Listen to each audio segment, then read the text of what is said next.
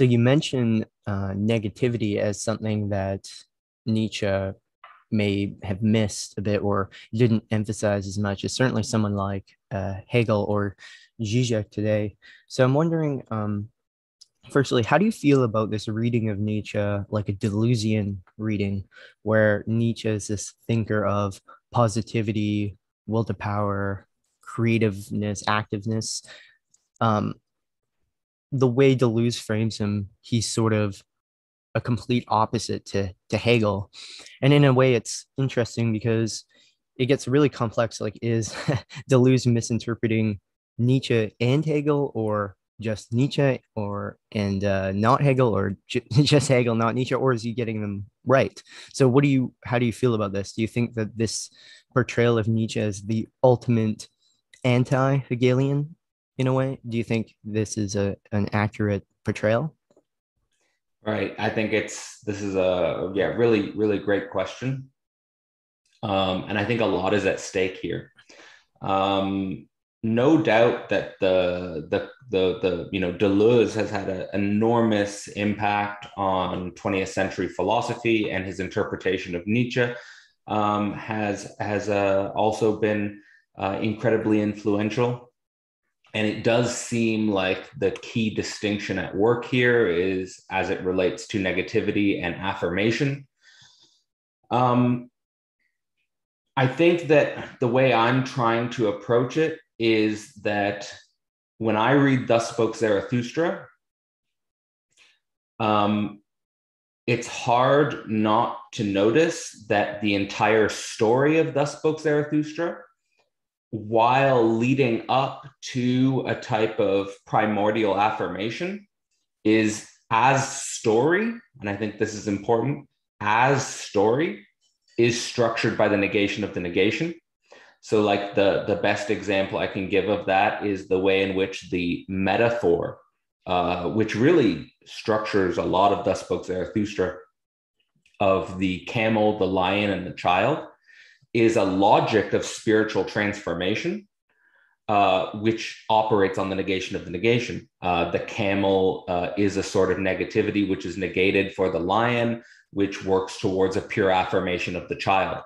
So the really important dialectical point there is that, yes, there is a pure affirmation possible, but your pure affirmation would become very impotent and actually potentially counterproductive to spiritual transformation if you don't include within it the negation of the negation. So it's simply the fact that if you interpret Nietzsche where he ends, in other words, if paradoxically, if you don't take into consideration the becoming of Zarathustra and Nietzsche's philosophy, then you can just posit some sort of pure affirmation. But if you take into consideration the becoming of spirit, then you can't leave out negation of the negation. The same thing applies to Nietzsche as it relates to the master-slave dialectic and the will to power, namely that, yes, the will to power does transcend the master-slave dichotomy, but not before working through the master-slave dialectic. The master-slave dialectic is incredibly alive throughout the whole of Thus Spoke Zarathustra. So what I'm ultimately here trying to say is, in my own reading of Nietzsche, that you have to see him as working through core concepts in Hegel, namely the negation of the negation, the master-slave dialectic, and so forth. And yes, there is a beyond, which I think Hegel would also agree with, namely that in the state of absolute knowing, you are kind of a being that has worked through negation of negation and master-slave dialectic and so forth. So my interpretation is that Deleuze, in trying to set himself up as an anti-Hegelian, is in some sense opening up the conditions of possibility for people to think that it's okay to not work through Hegel. Whereas I think the point of the phenomenology of spirit, as Hegel himself says in the preface, is that it's kind of like a book which is important to have worked through in order to then become a philosopher proper, and then you can discard of it. But the cost or the price you pay if you don't work through the phenomenology of spirit, I think, is incredibly high, because the possibility is that you start repeating Hegel without even realizing it. And I do think that that is very much present in Deleuze's work. I think where he goes against Hegel, oftentimes he is becoming the most Hegelian. Right. I think I've heard Zizek say something similar about Deleuze, and actually Lacan. He says that about Lacan. So that's an interesting reading of Deleuze. Now you mentioned the what's it called? The three metamorphoses of spirit from Thus Spoke Zarathustra.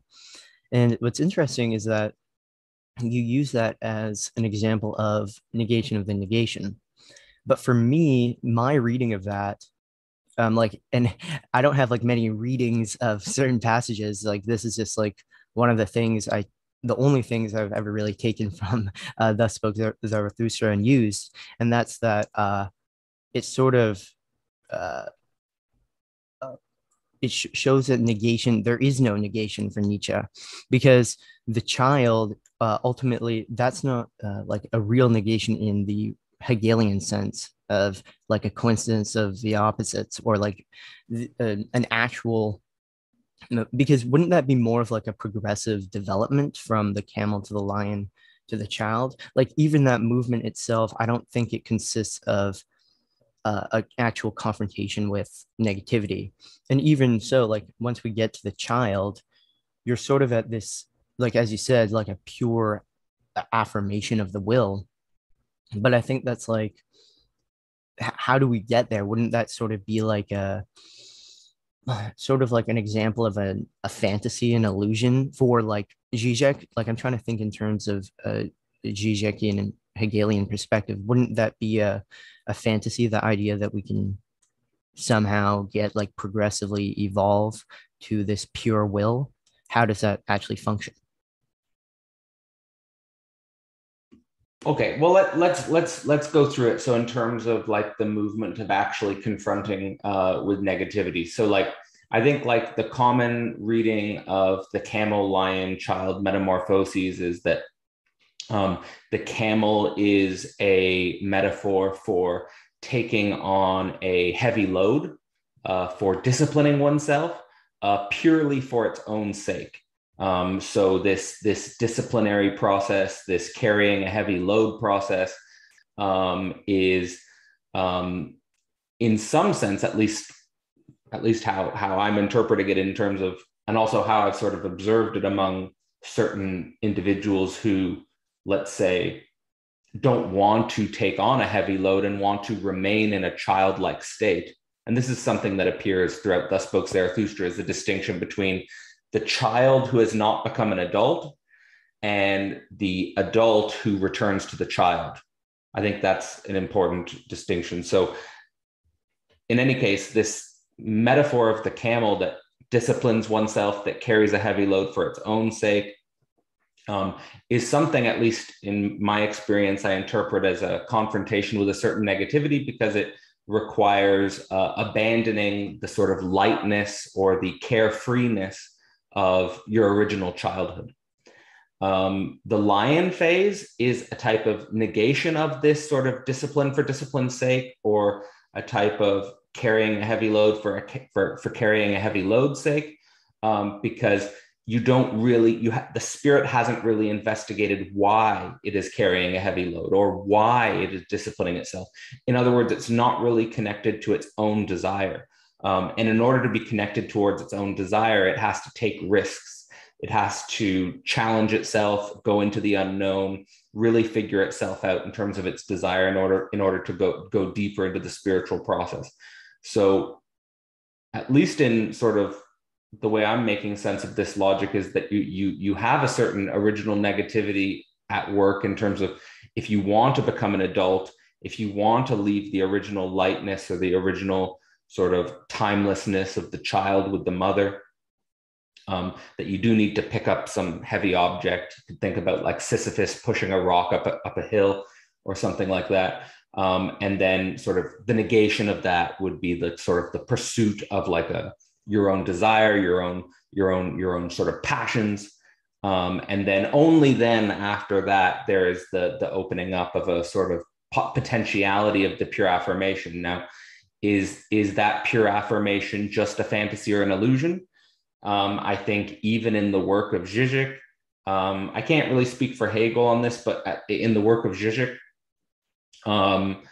the status of fantasy and illusion is also sort of ambiguous, because there is no sort of position where you're sort of non-phantasmatic or non-illusory. Like in the Lacanian tradition, if you traverse the fantasy, that doesn't mean you are in a non-phantasmatic state. It doesn't mean you are in a non-illusory state. It kind of, even in many readings, you're kind of more overtaken by the fantasy, but you have a sort of a, let's say, at least in my reading, you have a sort of post-Oedipal relationship to the fantasy, which I do think could be connected to this reclaiming of the child in some sense, in the sense that before you go through the spiritual metamorphoses of the lion, or sorry, before you go through the spiritual metamorphoses of the camel, the lion, and the child,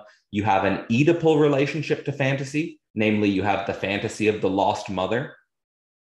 But after you've gone through the spiritual metamorphoses of the camel, the lion, and the child, I think there's the possibility of interpreting this as a post-Oedipal relationship to a childlike wonder and joy. At least that's an idea that I enjoy playing with. No, I think it's a very good idea. And like, so I'm wondering, in a way, would this passage from the child at the beginning, you sort of have to go through this process, and would the end product, which is the child again, would that be like the figure which is sort of reconciled with this process of negation and that is like, so it's like a return to the self, but in a sublated form, which is reconciled with its contradictions and stuff.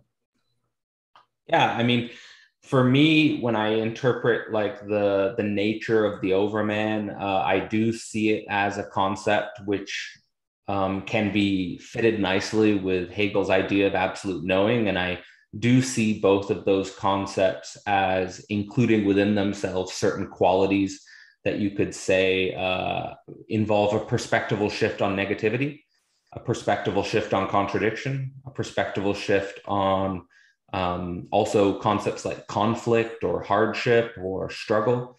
I do think that following the phenomenology of spirit, there is kind of a way in which before one is in touch with absolute knowing, there is a type of disappointment when it comes to the failure of the object as it relates to the sort of, let's say, the normies, as it relates to the overman, or the rabble, as it relates to the overman in Nietzsche's work.